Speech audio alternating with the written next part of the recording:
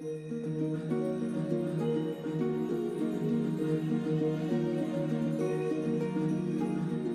this world, we have been left behind by the gods.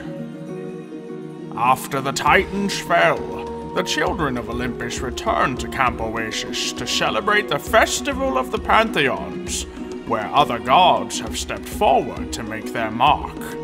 Greek, Egyptian, Asian, Oceanic, and Nordic pantheons must now live together, despite millennia of hostilities. Now their descendants seek to prove themselves and survive against a dangerous world of mythical beasts, monsters, and worse. Welcome to Origins of Olympus.